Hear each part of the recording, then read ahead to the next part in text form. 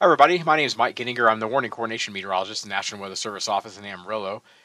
And today we're going to have a part one, the basics, which would be part one of our two-part series with the 2021 Skywarn spotter training. This is a basic spotter training class, but I will warn you that we get a little more advanced than most might do in other offices. So while this is a basic class, I would not necessarily call it a basic class.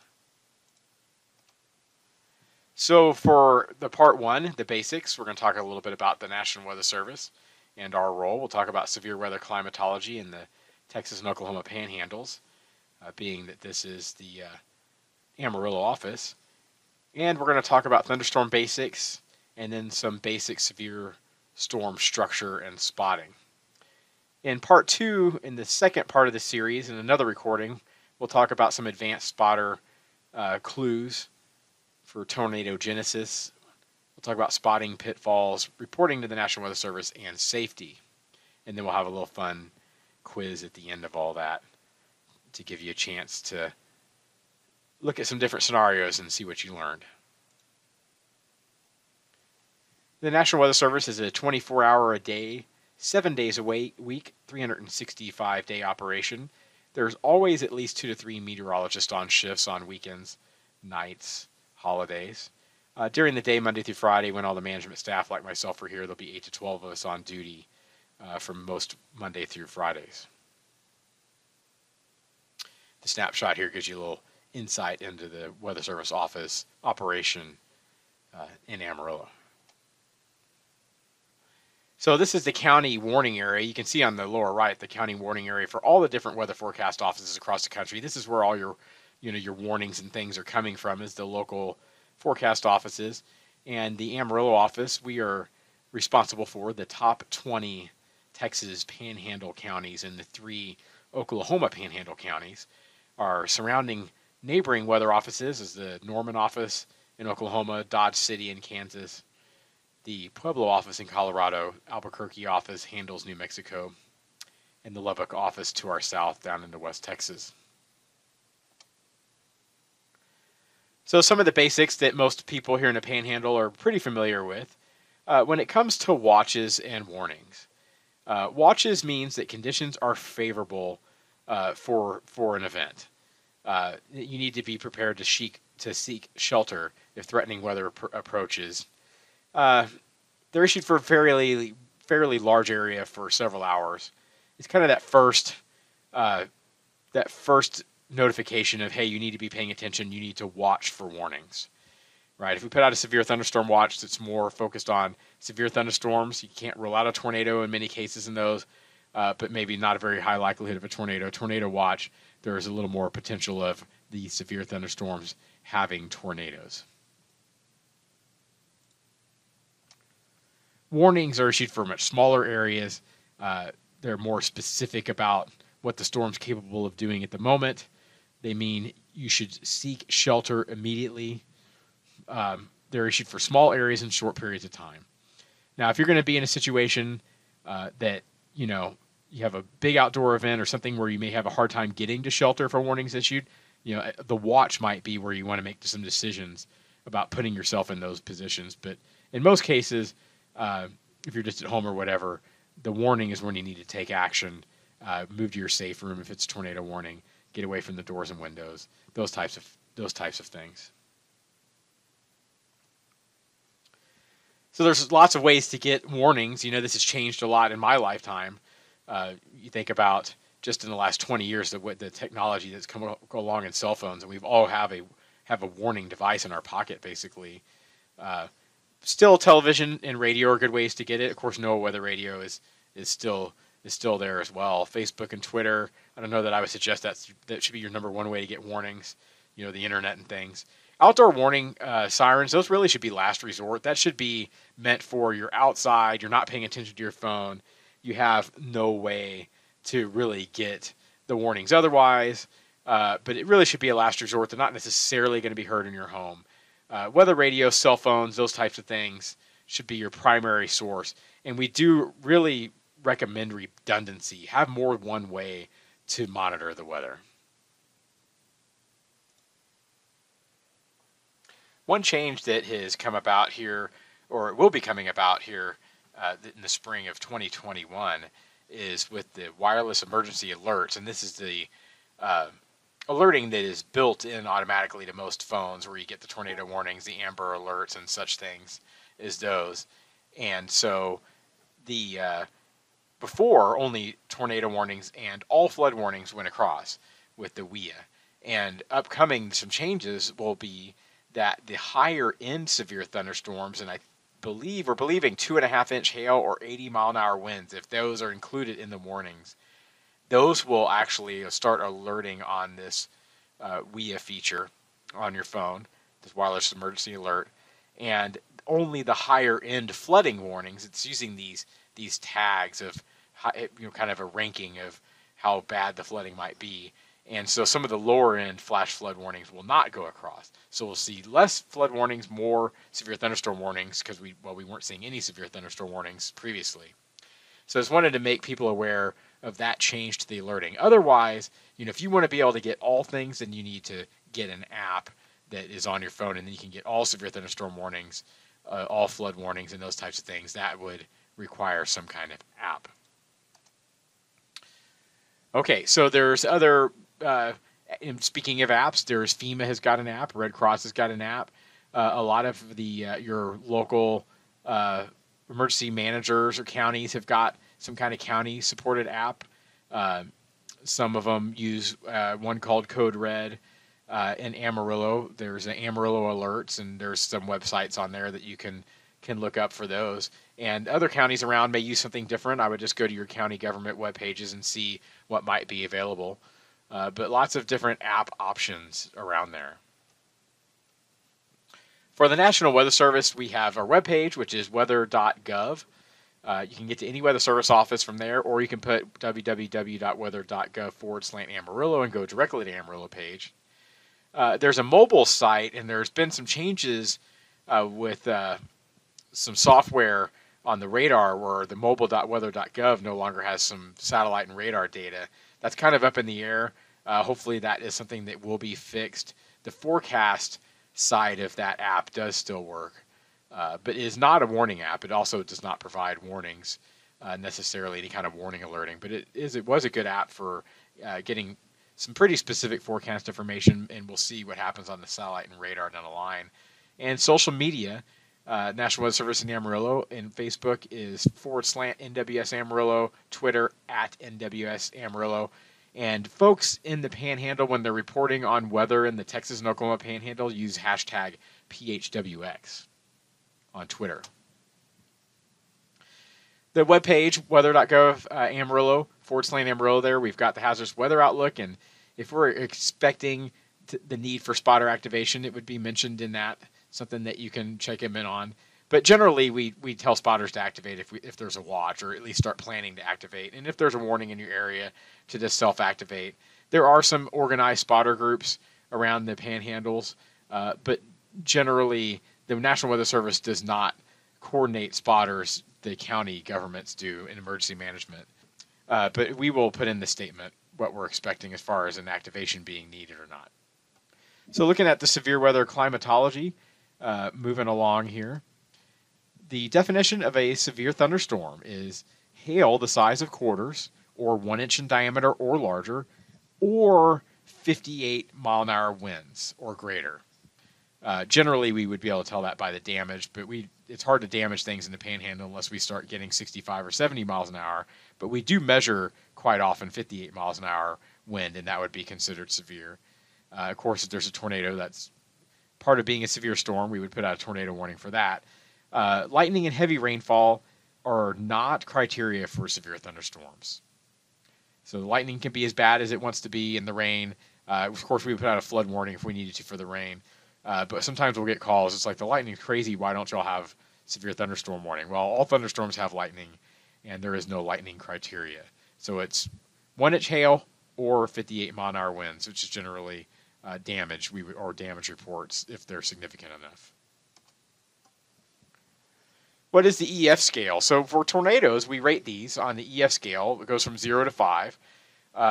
0 starts at 65 miles an hour. EF5 starts at 200. Anything 3 or greater is generally considered a strong tornado. EF4s and 5s will destroy most homes, if not all homes. The difference between a 4 and a 5, sometimes it's said that if a 4 will knock everything down and a 5 will clean up the debris for you and just kind of carry it off. That's probably a wise tale. Although you do see a lot of examples of 5s that their debris is just gone. But the way we do this, it's a damage scale. And so if a tornado doesn't damage anything, we can't rate it. And we could rate that maybe EFU. Or if it damages very little, if it's just some tree damage or some power poles, some smaller power poles, it may only be a 0. We may suspect it was bigger, but unless it hit something that was sturdy enough to prove it, we can't rate it that way. So on the left there, that was a pier and beam type home, elevated home that was anchored down, probably just a step up from maybe a double wide mobile home, similar construction, maybe constructed a little better. So depending on the strength of the home, like a concrete slab home that's on a foundation, it would take an EF4 to do that damage. But more of a mobile home, it would only take to get damage of what you're seeing on the left there. If it's just a regular mobile home, maybe only EF2 would destroy that. This is a little more substantial, so it was rated a 3. But we base these EF scale or this EF rating based on the damage and the science that's gone into how much wind speeds it takes to do a certain amount of damage to different types of structures.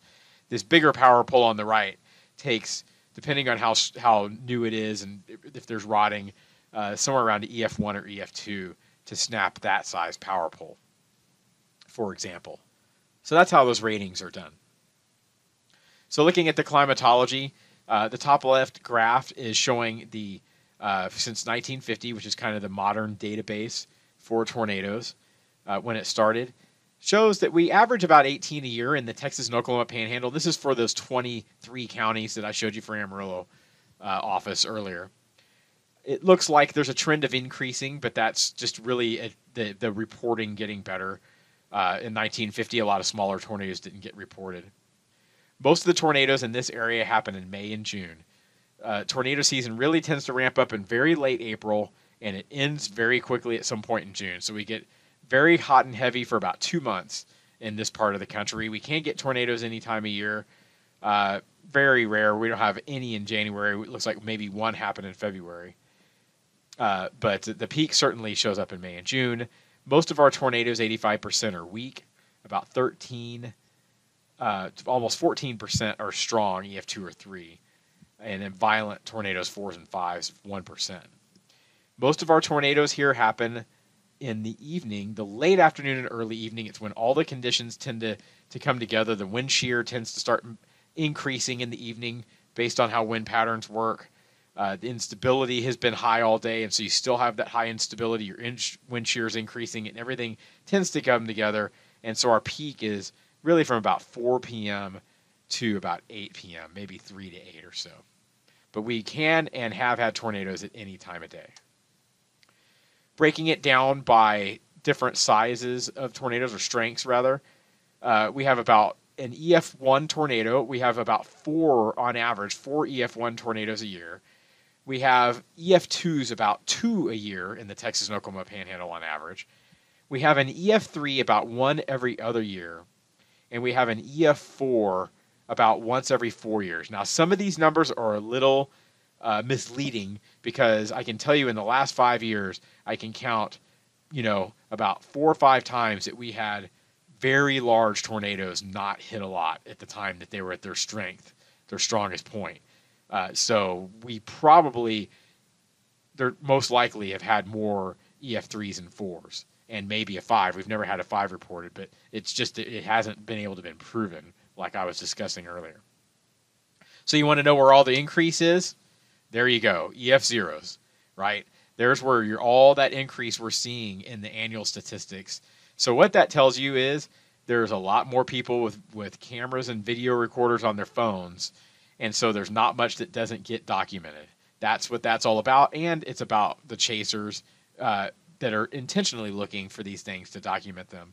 And so there's not really an increase. It's just that the increase in reporting, And as you would expect, the stronger tornadoes always tended to get reported well. It's these little 5-10 second on the ground things that are being accounted for a lot more. So looking back at the 2019 and 2020 season, first at 2020 here, this is the map on the right is kind of a hot spot map. It's all the warnings that were issued in the Texas and Oklahoma Panhandle, and you can see where there tended to be a little convergence of a lot of severe storms in and around Pampa. There's some geographic reasons for that with how the cap rock, the elevation changes here, that kind of help with some things. It was a down year, though. We issued 220 severe thunderstorm warnings in the Amarillo office. We usually issue double that, but La Nina had kicked in, then the drought was kicking in. We issued 3 flash flood warnings and 5 tornado warnings. There's the tornado warnings. We had more tornadoes than that. We had a bunch of land spout tornadoes. We'll talk more about those last year, and there were sort of the flood warnings were issued. So it was a slow day by the number of warnings and the number of events that occurred. And you can see, just looking at this map, that picture there is a pretty good idea of where the dry line was tending to set up last year, very near Amarillo to Dalhart. And so, as you would expect, that's kind of a focus for where these storms like to start forming. So from there eastward is where a lot of severe weather was. Looking at the last 2 years, you see a huge difference between 2019 and 2020. 2019 was a busy year coming off of an El Nino. 37 tornadoes in 2019, only 8 in 2020. Almost 650 severe reports to a little over 250. So big drop off with the drought starting. The largest hailstone in 2019 was 5.5 inches. The largest hailstone in 2020 reported was 3.25. So definitely a down year. We did have a stronger wind gust, at least measured at 98 miles an hour in 2020. A lot more flooding with a lot more rain in 2019. And the map on the left, you can see where all the tornadoes were. Again, a lot of land spouts. We'll talk about what those were or what those are later in the talk. They are a big headache for forecasters trying to predict them. They don't show up on radar well. But it's a kind of tornado, and we'll talk about it more. So why do we need you? Why do we still have these spotter classes? Why do we do this? Ground truth is still important. We keep records we don't keep records of how many warnings we issued. We keep records of reports of severe weather. And insurance companies are using this. We get calls all the time of insurance companies trying to check. I have this, and they're wanting to confirm that they've got a report or a claim for a certain day, and they don't see reports for that day of severe hail. So it's important to have those in there because it's being checked on. But it's a public record of when that severe weather happened. That's studied later. Scientists study it, students study it. Emergency managers go back and look at what their threat is based on how many reports of hail have happened in their county. And so that is all utilized later on.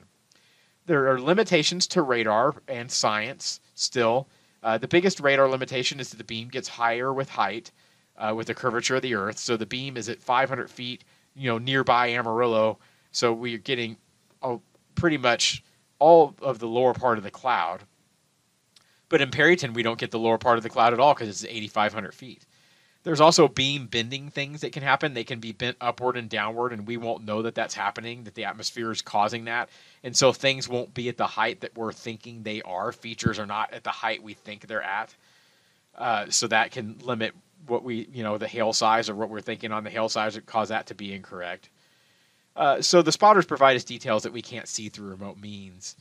And there's going to be better warnings when we're getting feedback. And we think the hail's this size, but then we get confirmation, no, this is what this strength of storm is going to do today and what it's doing. So it's going to improve the warnings. Getting feedback of, yes, you're correct, you need to keep warning on this is important.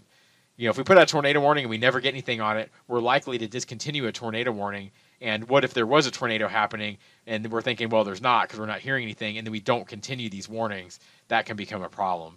So even when we have a tornado warning out, we want those reports. And the public responds to reports better than they do to radar indicated. So the only way that we know if there's a tornado or how large the hail is if a human tells us. So we need you. The radar is only seeing and telling us what's going on up here, but the spotters are telling us what's going on the ground. So for thunderstorms, the basic thunderstorm, we're going to talk about how thunderstorms work. And thunderstorms need three ingredients for just this basic thunderstorm model. Instability, and that refers to how quickly the atmosphere cools with height. Moisture, we usually measure that in dew points for surface moisture at least. You want 50s or 60s, maybe 70s further south. Most of our severe weather happens with 50s dew points, maybe 60s. Now, we're in the panhandle, so I've seen severe weather with dew points in as low as the upper 30s and in the 40s, but that's not necessarily common in other parts of the country. You have to have a lot of dynamics going on for that to happen. And then some source of lift to get the air moving upward. Instability is how quickly the atmosphere cools off, right? If you lift warm air and it gets lifted up in the atmosphere and it's now warmer than the surrounding air, just like a hot air balloon, it's going to rise. So here on the right here, you can see this hot air balloon. Why is this balloon rising? Well, it's rising because the air has been heated in it. And warm air is more buoyant than cool air. So because the air in the balloon is warmer than the air outside, it lifts itself up. The cooler air almost pushes underneath and lifts it up. The same thing happens with a thunderstorm. So if you could lift the air a little bit, then that it's going to get where the air in that upward moving air is warmer than the surrounding air, and it's going to move up on its own. And as it moves up, the water, hot air holds more moisture than cold air, so it rises and it cools and it can't hold the moisture, and so it starts condensing and you get a cloud, and so on and so forth. That's kind of how they work. And so that's why the colder it is up higher in the atmosphere, the more unstable it is, because if you lift this air and it gets cold really quick, it's really going to become buoyant and want to go up quite a bit. So a lot of times you'll hear meteorologists talk about that there's a cap. What does a cap mean? Well, it means that there's actually a little bit of air that's the standard atmosphere just gets cooler as you move up, but that's not really what always is going on, especially at night. And so a cap means that there's a little bit of air that's actually a little warmer above the surface than what's going on right at the surface. And so if you take a parcel of air and you have a source of lift, and that can only get that parcel of air up to this point, that air that's been lifted up is not warmer than the surrounding air. It's actually cooler. And so the response is just going to kind of sink back down to where it's happy. And that's a stable layer, and you're not going to get thunderstorms forming if that's all you can do. Now, if you can get warm down low enough to where your atmosphere just gets cooler as you go up, that's one way to do it. Or if you can have a little bit of lift that is enough to get that air up to this point and get past that cap and break the cap, we like to say, now your parcel of air is warmer than the surrounding air, and it's going to rise on its own through that same process as the hot air balloon. And so the initial stage of thunderstorm development is called a towering cumulus stage. In the towering cumulus stage, you've got this upward moving air that's in this developing storm, and that is called an updraft. The cloud base forms. Could be anywhere from 1,000 or a few thousand feet to 8,000 or 10,000 feet, depending on the atmosphere. And the freezing level is usually, even in the middle of the summer, is usually 12,000 to 14,000 feet, and it's less than 10,000 feet earlier in the spring. The last few days while I've been doing this recording, it's been at the surface, and it's been snowing. So most of this thunderstorm that's developing storm is actually below freezing. You get very sharp edges of these clouds as they're forming when the updraft is strong at this point. At the mature stage of a thunderstorm, you got this updraft. As it gets higher, it's cooling, and it gets closer to the temperature outside of your updraft area. And so it starts reaching the equilibrium or close to the equilibrium. So the updraft is weakening as it gets higher up in the cloud. And as it weakens, it eventually may have a little bit of momentum and spread sideways where it reaches that equilibrium level, and you get that anvil that forms at the top. But the raindrops start collecting, and they also start able to fall back down through. They become heavy enough that they start falling back down through into the updraft. It can't sustain it. And they gain some momentum, and that downward current of air actually will come down and crash all the way down into the updraft from above. And so in this ordinary thunderstorm life cycle, the downdraft that develops actually ends up killing off the storm. It just kind of goes up, and it takes about 30 minutes to an hour. But at the mature stage, you've got a developing downdraft, which is all this cold raindrops creating this downward current of air, and you still have an updraft, but it's weakening at this point. and the clouds are very sharp in appearance at that stage. At some point, the downdraft overwhelms the updraft. It cuts off all the updraft, all the inflow into the storm. The storm becomes downdraft dominant, and it just pushes all this cold air and rain out. The edges of the cloud become more wispy in appearance, like what we see here on the left. Again, this life cycle lasts 30 to 60 minutes, and it pushes out these boundaries that we call gust fronts or outflow boundaries. And you've all felt that cold wind hit you before the thunderstorm gets there. That is the gust front or outflow boundary. It's like a mini cold front, but instead of coming from Canada, it's coming from 25, 30,000 feet up in the atmosphere. Those outflow boundaries can be the forcing that causes new storms to form, and many times are. So based on what I told you, which of these updrafts do you think is the strongest? I'll give you a second to look at that. And I will tell you that based on the sharpness of the cloud edges, at this moment, the strongest updraft is in B. Notice C is more mature, it's taller, but it's already starting to get wispy. A has got a lot of wispiness to it. The sharper cumulus cauliflower looking to this cloud is B. Downdrafts, all thunderstorms again have updrafts and downdrafts. If the downdraft is severe, it's called a downburst or a microburst or a macroburst, but generally a downburst. So, generally thunderstorms may have a downdraft of 20, 30, 40 miles an hour, but in the right circumstances, that downdraft might be over 60, in more extreme cases, over 100 miles an hour. One way that happens is if there's drier air below the base of a thunderstorm and the raindrops fall down through that, some of them evaporate. And when you evaporate water, it causes cooling. Think about, why do we sweat? Because that water evaporates off of us and it causes cooling. It cools us off. So the water falling down, and when it evaporates, some of it cools, which causes it to accelerate downward, because it's like reverse convection, right? This upper heat moving up, you're cooling the air. It's gonna accelerate downward, and that's how one way that you can get a strong downburst. So any thunderstorm, even that basic thunderstorm life cycle, can produce a severe downburst. We also get severe updrafts. Now, you don't feel it with the wind hitting the ground, but that's when you get severe hail, because it's the stronger updrafts are able to maintain a larger hailstone in the sky, and it causes your hail to grow. So you can't have severe storms with just the basic thunderstorm life cycle if your instability is great enough or you have some dry air coming into play. Two types of downburst, a microburst and a macroburst. Microburst is the smaller of the two. It's less than 3 miles, less than 2.5 miles actually. Lasts for just 2 to 5 minutes, well over 100 mile an hour potential wind. Most of them aren't going to get that strong, but there's potential for that to occur. Macroburst is larger. They're greater than 2.5 miles. They last longer, 5 to 20 minutes. Their maximum wind speed, interestingly, is actually less, but still over 100 miles an hour.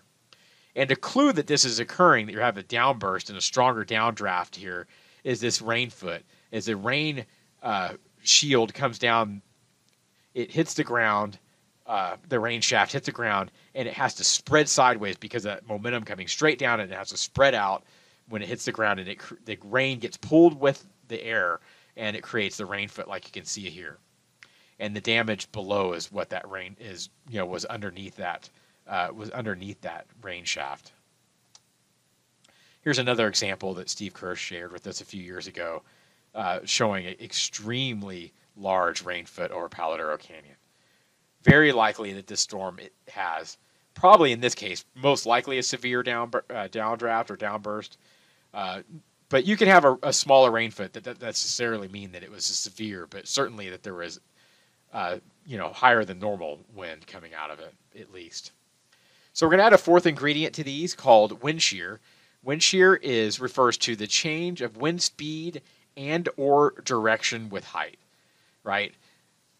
And these images the left image is just a wind shear of just a speed shear, just increasing the wind speed with height. And on the right, we've got change of direction and speed.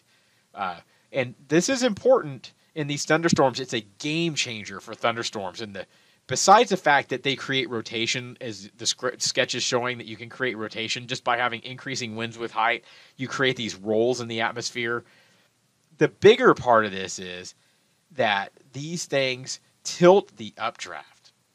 And what happens when you tilt the updraft? The downdraft forms down shear, downwind, where the stronger winds are up high. It forms away from the updraft area. And so your updraft and downdraft can work together instead of working against each other. And your updrafts can last longer and get stronger because they work together instead of against each other. And the example on the right here shows that you can see visibly these tilted updrafts in these storms, and it's a clue that you've got some wind shear going on. This tornadic storm, you can tell, it almost looks like a different thunderstorm in the background, but that is actually the top of the storm is extremely displaced from the bottom, because this is an extreme wind shear case from November 16, 2015. Base of the storm is much closer to us than the top of the storm. So we are going to talk about mainly two types of severe storms, squall lines and supercells. While single cells, that basic thunderstorm model, they go up, they come down, and multi-cells, both can be severe if the instability is great enough or there's some dry air in there. The most significant severe weather in this country comes from squall lines and supercells, and so that is where we're going to focus. And sometimes you hear dorky meteorologists talk about quasi-linear convective systems. That's just a fancy way of saying squall line. And so we're going to talk about these two types of severe storms. Squall lines occur, they're moderate to strong wind shear events. They're linear in appearance. They form along some kind of boundary, so your updraft is elongated along a boundary. Many times you'll have a shelf cloud along the leading edge that's caused by outflow from these, strong outflow from these storms. Quite often they're severe, not always. They can produce large hail and widespread damaging wind. They can produce very, large hail, maybe 2 inches or so, and maybe if you get rotation within a squall line, you can get a little larger than that. But more common is a lot of smaller hail, maybe 1 inch or smaller. But the wind, they're really known for the wind with these types of storms. Sometimes you can get spin-ups in these that cause tornadoes. And when squall lines bow, like this example here, the sketch here, when they create a bow, and like what we see in the radar on the right, that's an indication of very strong wind speeds in the location of where the apex of the bow is, and that the stronger wind speeds is what's causing that storm to bow out there in the middle. Supercells are moderate to strong wind shear events as well. They're long-lived, rotating storms. They're intense, small, low-pressure systems. They're called mesocyclones. The updraft is low pressure there. It's called a mesocyclone. They feed on warm, moist air from miles around. They pose a significant threat to life and property. They create the largest hail and the largest tornadoes. Maybe not the strongest winds, but they can produce the strongest winds. You may get a squall line that can do even better. But these are the biggest, baddest boys in the neighborhood. Only about 10 to 15% of them produce tornadoes. But when you see these largest tornadoes, that's going to be a supercell. So here's a sketch of a supercell. They have a tilted updraft, right?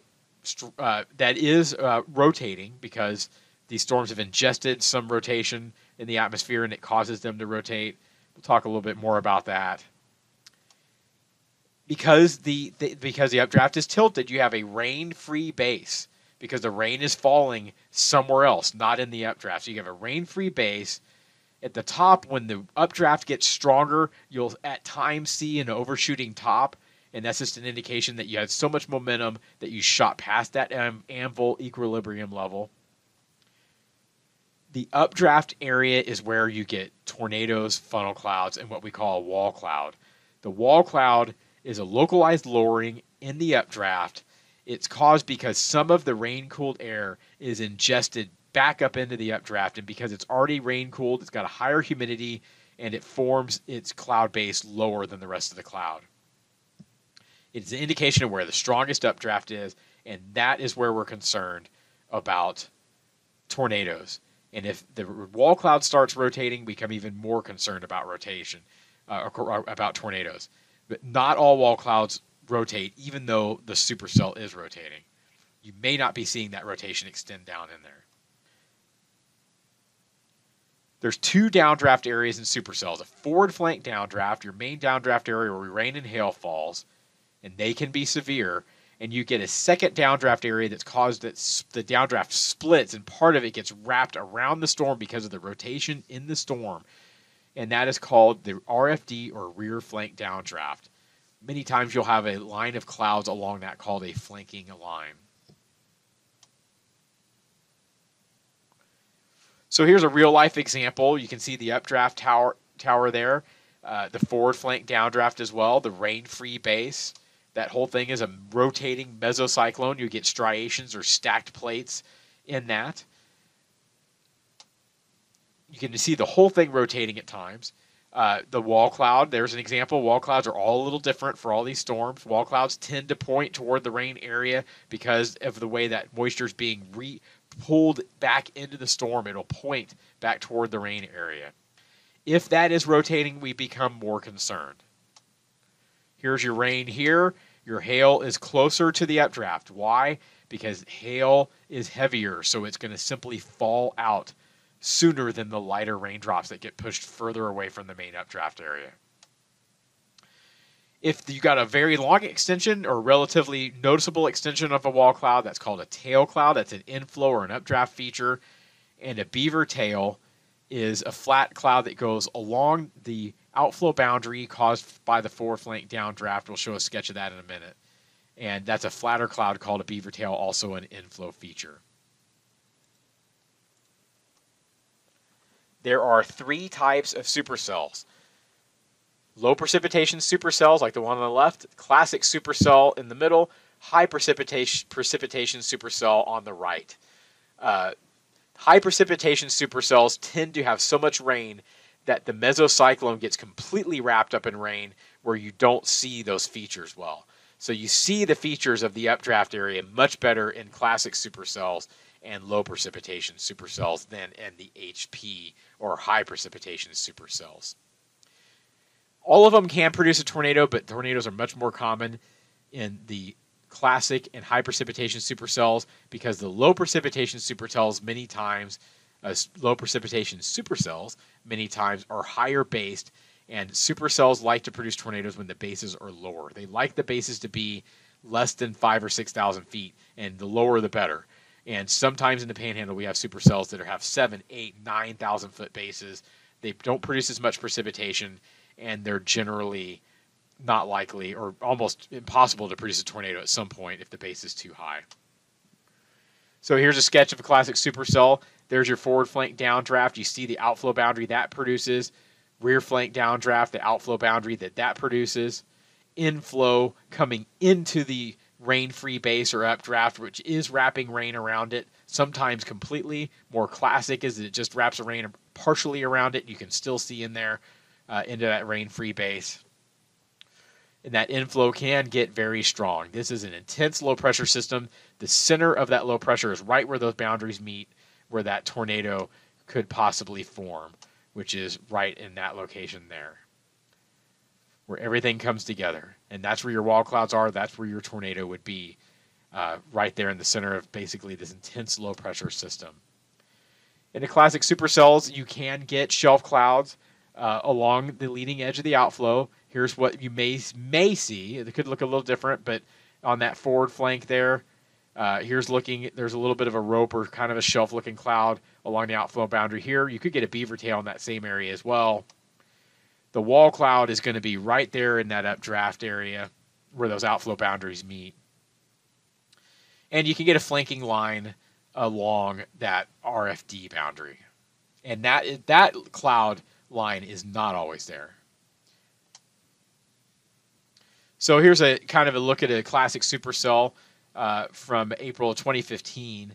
And you can kind of see all these inflow features. There's your forward flank downdraft, but these inflow features, a beaver tail. There's a little bit of a tail cloud, a wall cloud, right? You can see that updraft tower. The view of this is from where that A is on the sketch on the right.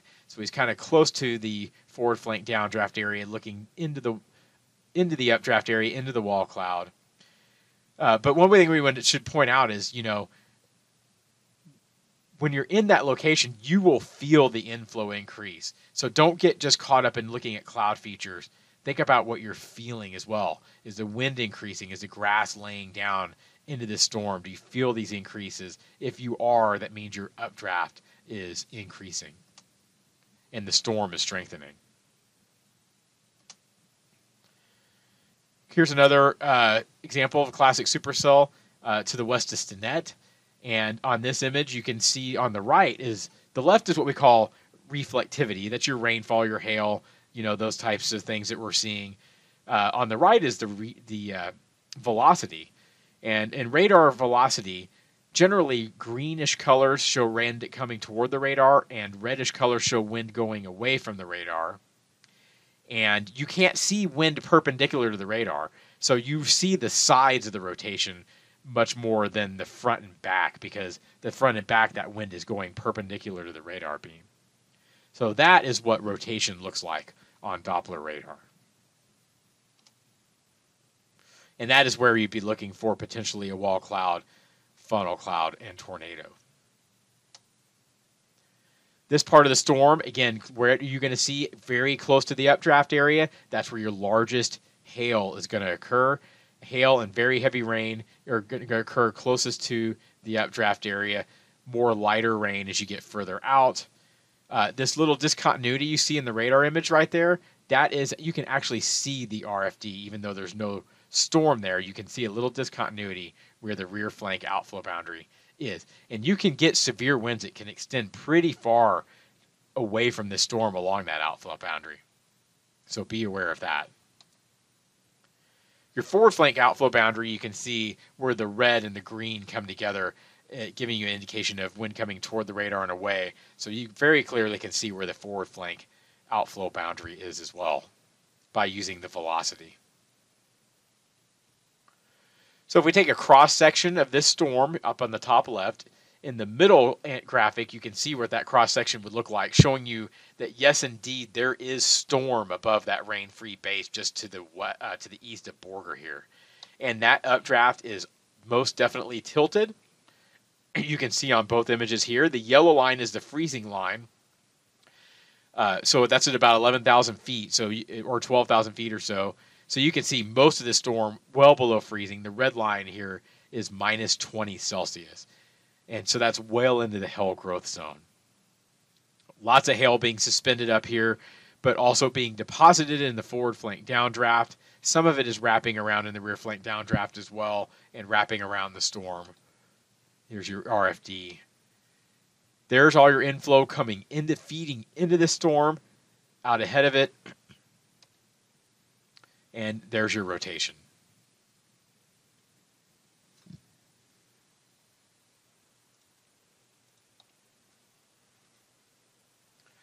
So this, we're going to just kind of move around here, taking a look at this 3D image of this supercell. And you can see that cavity that is caused by where the strongest part of the updraft is as we get and look underneath it. Right about there, you can kind of see that. If you were to take a horizontal cross-section through that, you'd actually see a donut of higher reflectivity with a weakness in the middle of that. If that weakness is completely a donut, it's called a bounded weak echo region. If it's open on one side, that's just called a weak echo region, but that's an indication of a very strong updraft. Here's a classic supercell from June 18th of 2019, moving right into the city of Stratford at this point, and then also it moved into Borger eventually. This is a video on the right, and if you look closely, you can see that here's your updraft and your downdraft there. There's a little bit of a rain foot coming out of that, if you notice. And there's your mesocyclone. So there's your updraft, your rotating updraft mesocyclone. But here's your wall cloud. And if you watch really closely on this wall cloud, you can see rotation occurring. So just watch real close, and you'll see the slow, that little piggy curly tail looking thing of a wall cloud. And you can see that slowly turning counterclockwise if you look really close. So I would consider that weak to moderate rotation. But if it's rotating good, you're going to see it, just like you can see it here. And we'll show you what strong or violent rotation looks like in a little bit. But right about now, see that? See the rotation, the counterclockwise rotation in the tail cloud, in that wall cloud? So that is what, in real time, without speeding these things up, that's what rotation is going to look like to you. There's your rain and hail. And like I mentioned, there's a rain foot, and there is, as you see, that hook, there's your rain wrapping around the backside of this mesocyclone right there.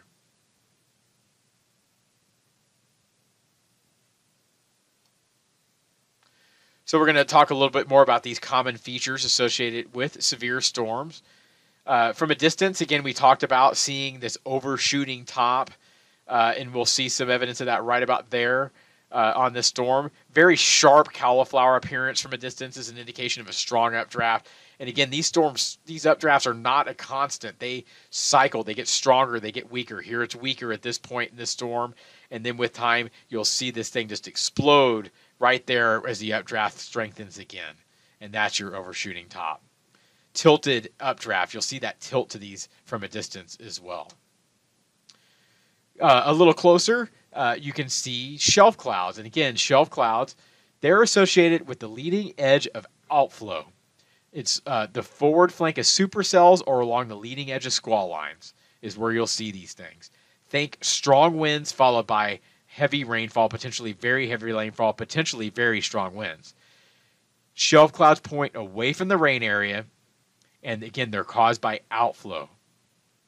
It's not a tornado feature, although you will see turbulence in the bottom of these things many times, and maybe some cloud features getting pulled up into there.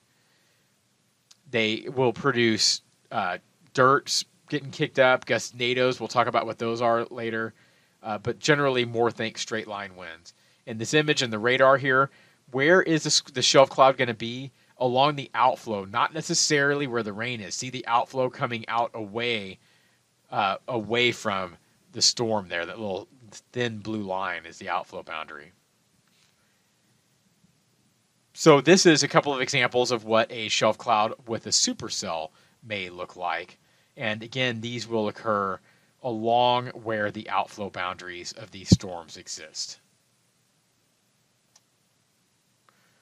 June 1st, 2019, shelf cloud approaching Amarillo. Want to draw your attention to the radar imagery here on the left, and you can see right about now big wind showing up on the radar on the south side of Amarillo. Had over a 90-mile-an-hour wind gust that was measured with a mesonet site there. And this also produced quite a bit of flooding. In this next video, we're going to show you what it looked like west of Amarillo in the rain area behind this line.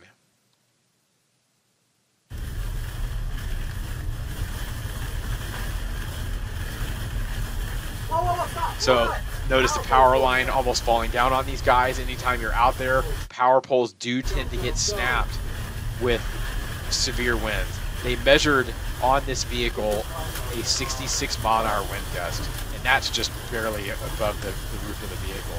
So easily 60, 70-mile-an-hour wind gust, very heavy rain.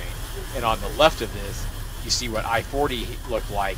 When you get 20-minute period, get an inch of rain, that just overwhelms the drainage systems, causes a bunch of flooding in urban areas.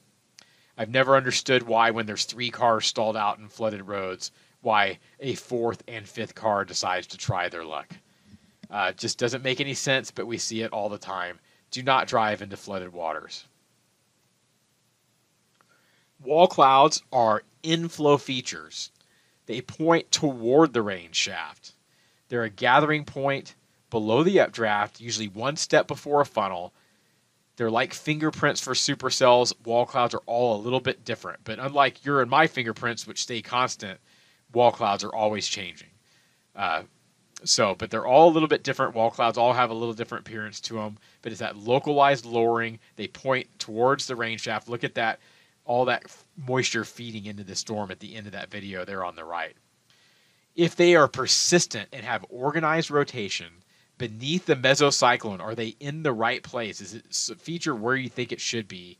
and they're exhibiting rising motion and persistent rotation, and they're lower based, like this one on the right, they're becoming more concerning.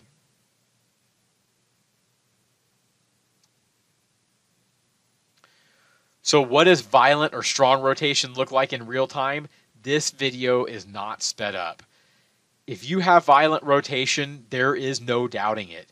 If you see rotation that looks like this, you need to report it. If you see any rotation, you should report it, but I want you to understand what rotation is going to look like very close to when a tornado occurs. And so you see this is actually trying to form a funnel on the left side of this wall cloud, and as we zoom in here, it's actually starting to be a tornado on the ground, and you're starting to see ground circulation showing up.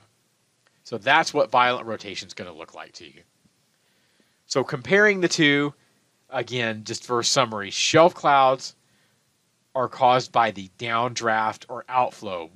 Wall clouds are caused by updrafts and inflow.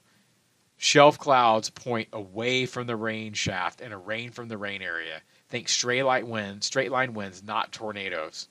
Wall clouds point toward the rain area.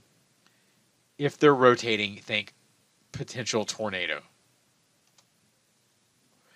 So, given what we talked about, what do you think is the more concerning of these two wall clouds? Picture A or picture B? Give you a second to look at that, and then I will give you the answer here quickly for the sake of time. The more concerning is picture B for two reasons. One, much more low-hanging base of a thunderstorm. Number two, much more circular appearance of the wall cloud as opposed to A that's a little more spread out and kind of just sprawling. It could be rotating, but the stronger rotation, those wall clouds tend to shrink down and become more round.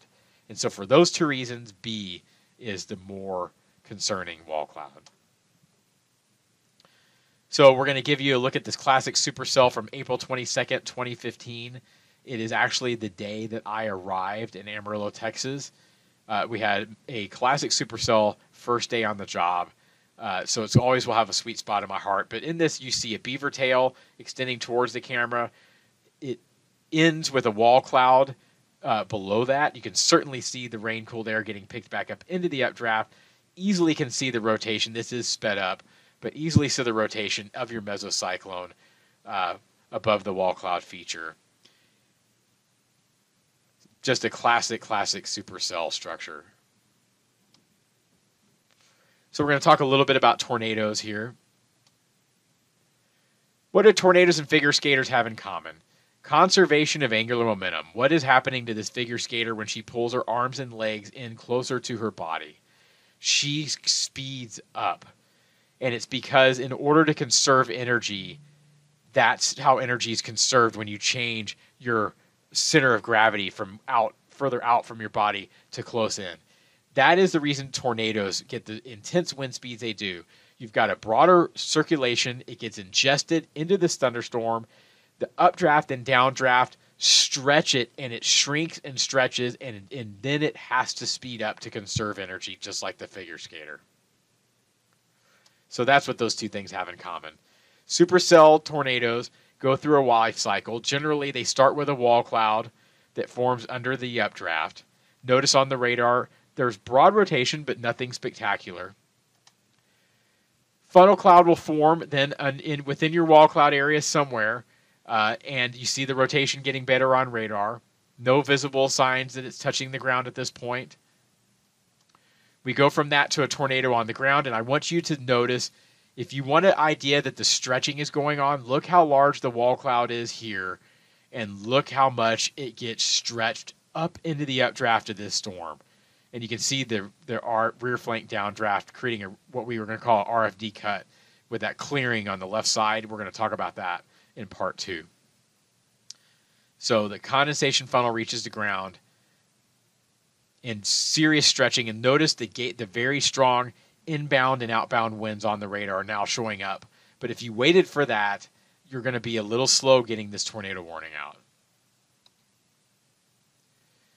So here's a mature tornado, large tornado on the ground. Rain curtain is wrapping, in this case, completely around it. Very clear radar signature showing up there. There's a few different ways that tornadoes end their life cycle. The most classic way is for them to rope out, and then they'll dissipate. Basically, the rear flank downdraft cuts off the inflow, and these things just kind of dwindle down. But they do end sometimes just by lifting up off the ground and then kind of dissipating, or I've seen them just literally just 1 second they're there and the next second they're not. But the more classic version is the roping out of a tornado. This radar example here, you see the hook showing up, classic hook signature on the left and the reflectivity. On the right, we have what you can find on many radar apps now called correlation coefficient. So I'm going to tell you that ball on the end of this hook is not rain wrapping.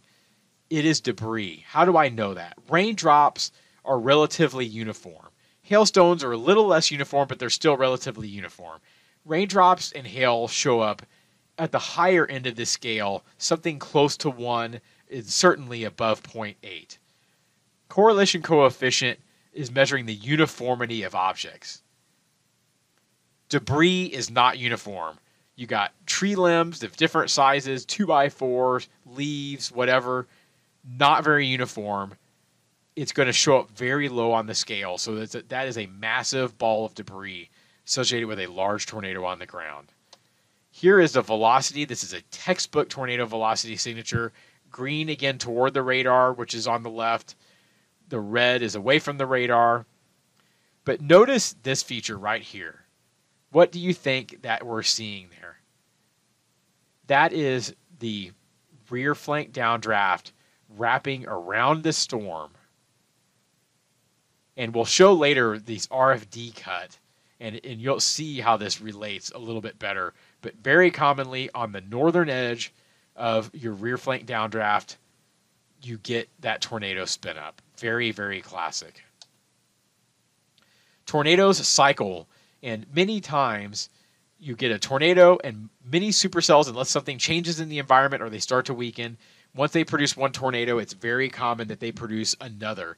Usually there's a gap between the initial tornado and the next tornado that forms, maybe 5, 10, 15, 20 minutes, whatever, maybe a half hour for things to cycle. But in extreme wind shear environments, sometimes there is no delay. And in this case, the same supercell had 2 tornadoes at the same time. The original tornado on the left and the developing new tornado on the right, and the spotter to the east. This is what they saw. It's what they call a wedge handoff. 2 wedge tornadoes on the ground. The first one hadn't even dissipated yet before the new one was forming. When you have multiple vortices spinning around these tornadoes, around a parent tornado circulation, that's called a multi-vortex tornado. And this is an example, that very classic example from Gerald, Texas. This is an EF, well, at the time they were F5. They used to be the Vegeta scale. The EF stands for Enhanced Vegeta when we made some changes to that. But you see the 3 different vortexes that are apparent around the larger tornado circulation. That's a multi-vortex tornado. Okay, so I put the end question mark because that is the end of the first part of this 2-part series for the 2021 Skywarn spotter training course from National Weather Service in Amarillo. Please, at your earliest convenience to complete the course, view part 2 of the series, which you can find there on YouTube as well.